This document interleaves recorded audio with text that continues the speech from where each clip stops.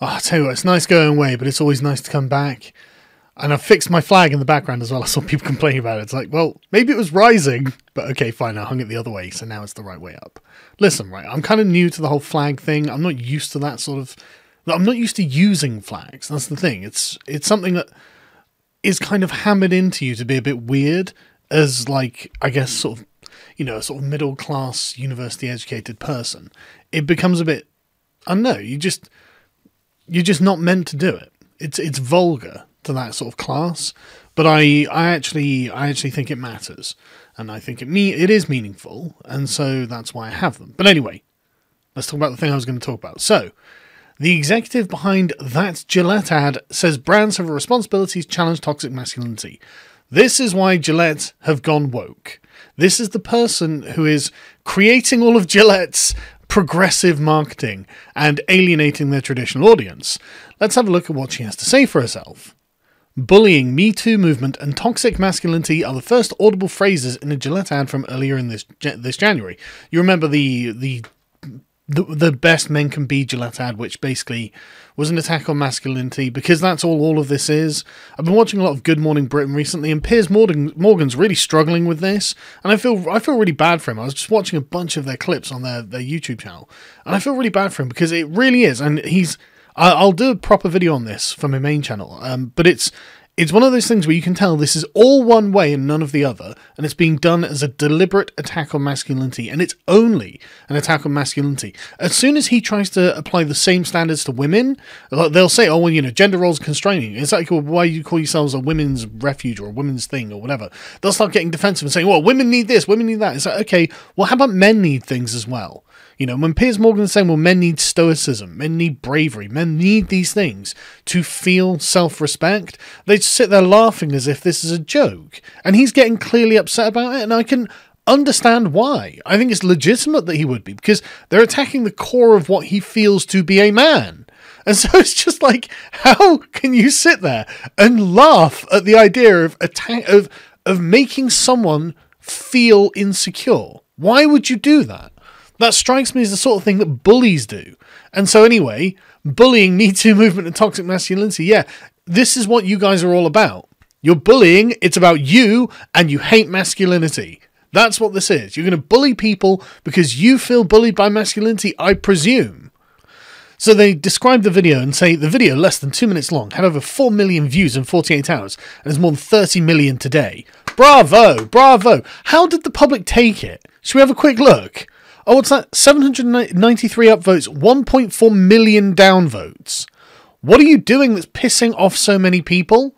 Have you considered that this is not all just one way?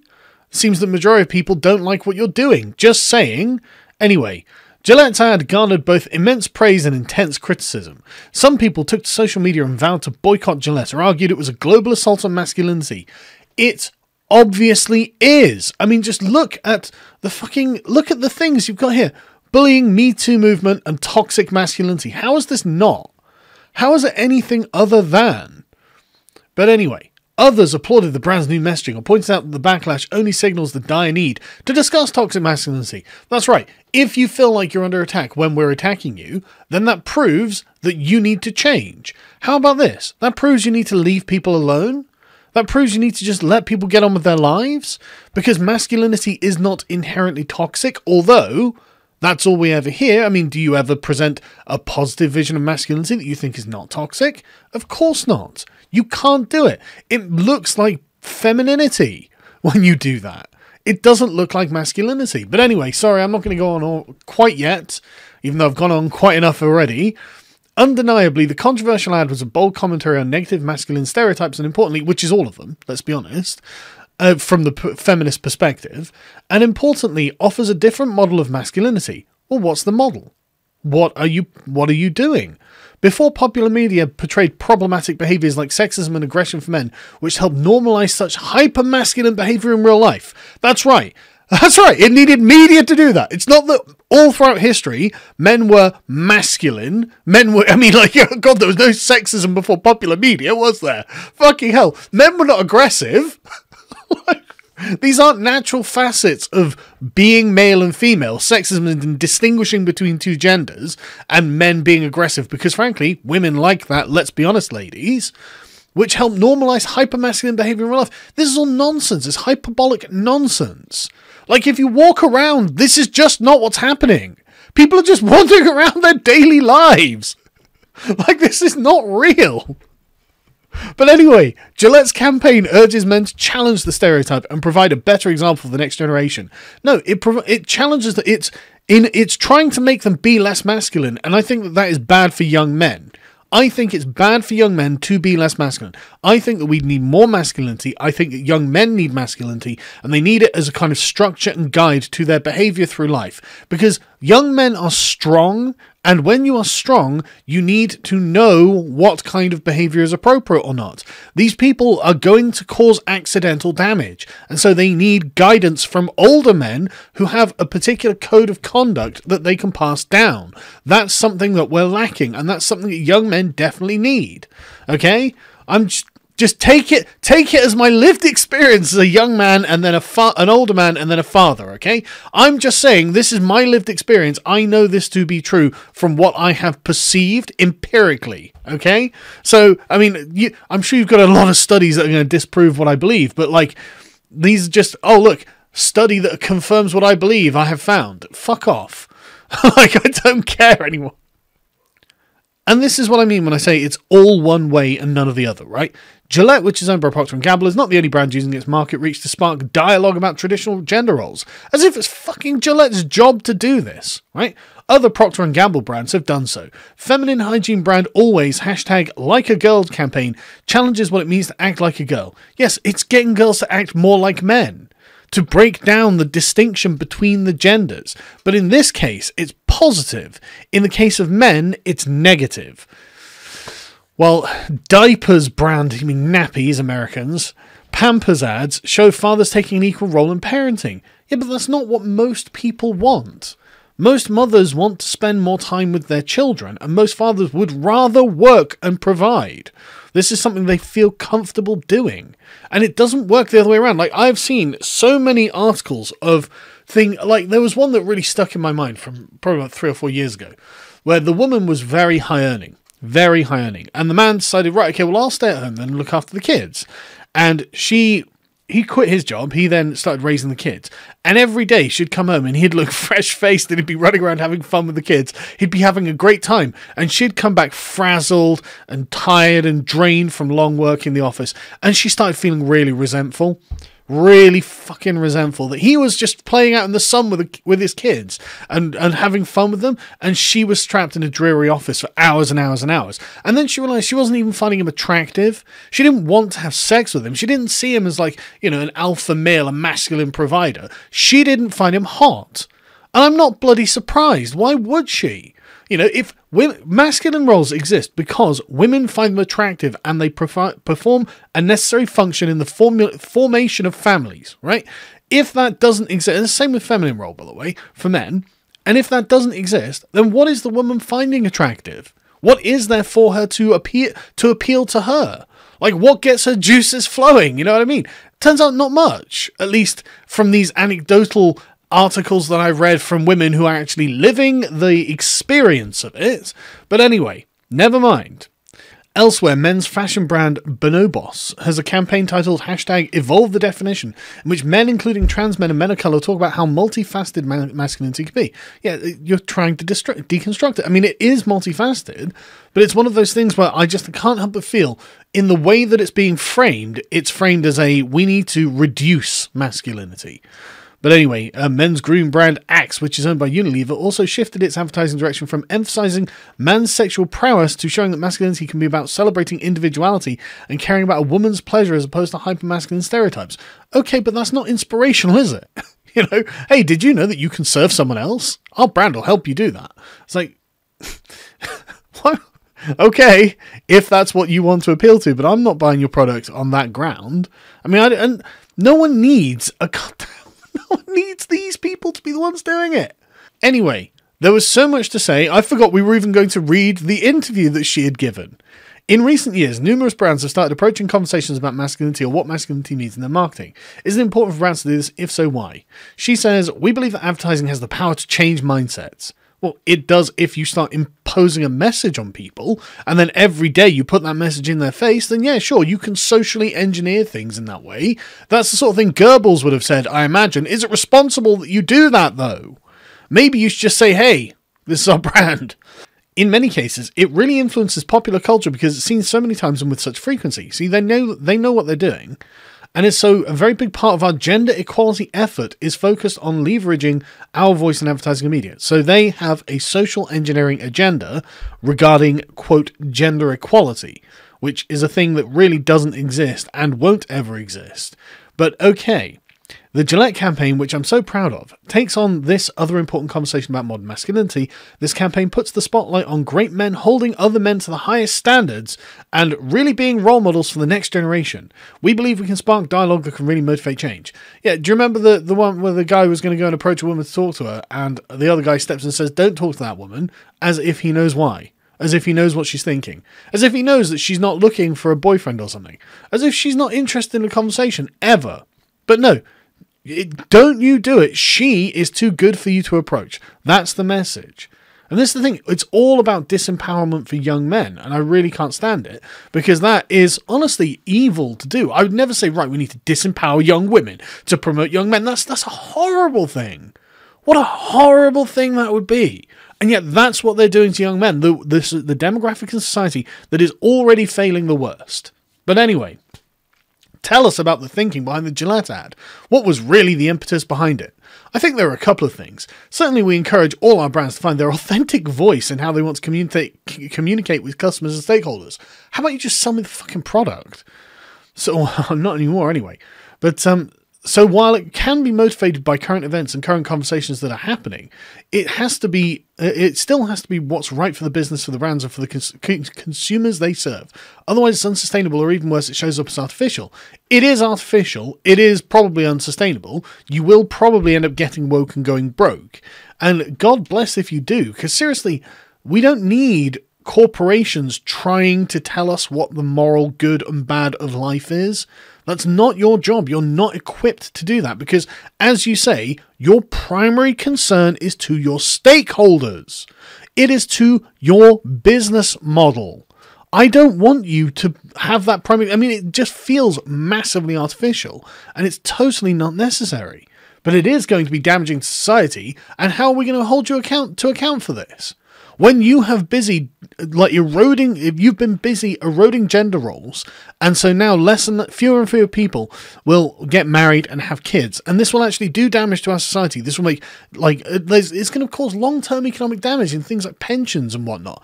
It's going to cause long-term damage in the health service, so it will necessitate mass immigration, which will make further social problems emerge, as they already are in Birmingham. But anyway, I don't want to get off topic. It's just, this is all connected. You know, the problems are knock-on problems that hit something else. But anyway, they want to know what they believe in. Oh, sorry. The reality is today, stakeholders of all kinds, whether it's consumers, investors, or employees, still expect more from brands than just selling products. They want to know what they believe in. They want to know their values. Fuck me. You want ethical corporations. I mean, what happens when we get Islamic corporations? Well, they probably exist. What happens when you get fascist corporations? That's going to be something that's going to have to be censored. How about we just not put values into corporations and they just sell us products? What was wrong with that model? You know, we can go around making the world a better place ourselves, surely. We don't need these corporations to do it for us. And I really, especially the way they're being run, holy shit, it is tyrannical. But anyway, they want to know the people behind them and the actions that are taking on important issues. Okay, yeah. How's Susan Wojcicki's YouTube channel going? You know, how was the YouTube Rewind? Was that good? I mean, it seems that you guys are really disconnected to what people actually think. Most people, like Piers Morgan did a survey on Good Morning Britain's Twitter feed saying, you know, do you agree with him on gender roles or do you agree with the radical progressives on gender roles? It was 96% in his favour with 4% on their side. And so it's just like, well, there we go then. Like, that's the argument over. People agree with me and not you. It's completely true. Again, I'll get to all this. I know I'm going on, but there's just so much here that needs to be talked about. Anyway, they want to know the people behind them and the actions they're taking on important issues. And that was the impetus for Gillette. We're saying we're a brand that for many years has shaped perceptions of masculinity and have helped create what it means to be the best a man can get. Man, you are giving yourselves way too much credit.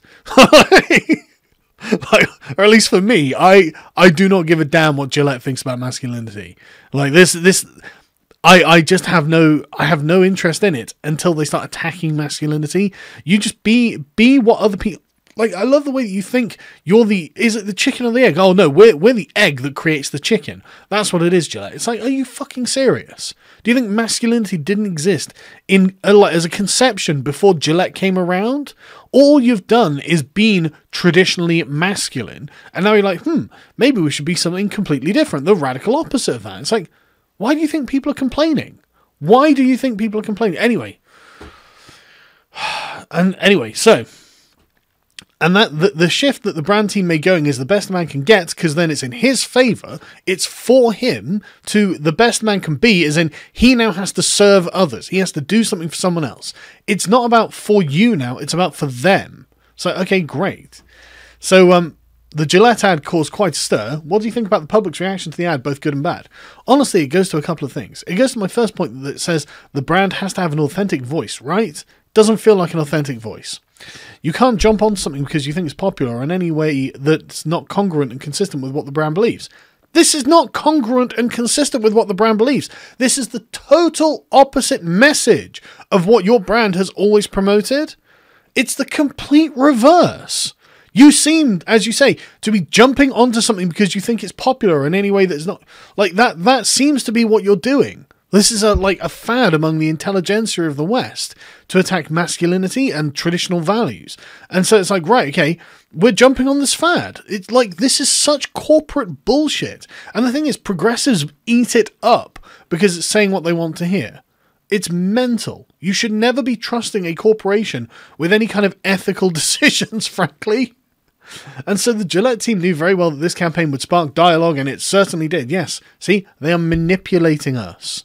They're doing it for their own profit. They tell us as much. But importantly, as we went through the campaign, the sentiment became much more positive than negative. Bullshit! You're just ignoring the negative sentiment. You're blocking them, presumably. You're deplatforming them. Anyway, you got tremendous kudos. If you think about Generation Z millennials under 30, those consumers expect brands not to be silent on important issues. That's only because you've put it into their heads. Brands should not have a particular political bent. This is the point of capitalism, to anonymize the marketplace, so it can just be people operating freely in society, rather than an ethical agenda which has to have guards, it has to have borders and boundaries, and people dictating to others what things have to be. If you do that, then you start creating factions within society. Fucking hell. No one understands any of this, apparently. No one understands any of this. The market has a moral good bound up within it, and it's the anonymization of the economic activity of society. That's the moral good of the market. That's why socialism is evil. That's why what you're doing is a form of evil. It's good for us to not know who's trading with who in, like, basic exchanges. You know, that's not meant to be something that the market is for. It's just meant to be a facilitator. The moral, the telos of what we use the market for is down to us. You know, we choose that, not them. And they're reversing this dynamic completely. But anyway, I'm just saying you're becoming fascists, okay? This kind of like top-down ethical agenda was exactly the social engineering ethical agenda is the sort of thing that fascists used to do. This is not the sort of night watchman model of the liberal state and liberal market. You are doing the wrong thing, in my opinion. But I say that because I'm a fucking liberal, and you guys aren't, you're fucking fascist. They expect brands to take these on, and so we've got very positive comments. I mean, the role of men matters in this space, right? Yeah, but who gets to dictate that? Who gets to dictate the role of men? Should it not be men themselves, or should it be corporations? But anyway, men need to play an equally important role as women in eliminating bias, promoting equality, and demonstrating positive social and cultural behaviour. Yeah, but you don't get to decide this, and I'm not necessarily for equality. That's the thing, I'm for liberty, and liberty is the enemy of equality. I think we should all be free to act as we want, as long as we're not infringing on each other's rights. So if you guys leave me alone, I'll leave you alone. And yeah, you're right, that won't end up with equality. That'll end with a blooming garden of difference. But everyone will be different in their own unique way. We won't all be the fucking same. And I think that sounds way more appealing than this. But hey, that's just me. I'm just this backworldsman man, aren't I? You know, I just think these things that used to be better, well, they probably were actually better qualitatively. Anyway, I'll stop ranting. I can't help it. There's, like I said, there's just so much here that's pissing me off. Basically, men need to get on their knees and do their bit for progressivism. That's what they're saying. You know, all too often we talk about gender inequality as a woman's problem. No, it's not. It's a feminist problem. It's not a bloody woman's problem. Most women are not feminists. 90% of women in this country, my country, are not feminists. Therefore, it's not their fucking problem. They're free. They have self-determination. They, like I said, like every single sentence has so much laden in it, right? Women in this country are free. They can do as they like, and it's not my problem. It's not my business. Just like what I do is not their problem or their business either. So how about we all just leave each other alone? Anyway... But it has to be something that's an issue for us. It's about men and women advocating for a more equal world. I don't want a more equal world. I want a more free world. A more equal world is us all in chains, okay? It's us all reduced to the lowest common denominator. I don't want that. I want people to bloom in their own separate ways. That's a better role for all of us. And how do you know? No, it's not. It's only good for the people at the very bottom. For the vast majority of people, that's fucking bad. Oh my God! Totally overrun by communism at this point, in my opinion. Even our corporations.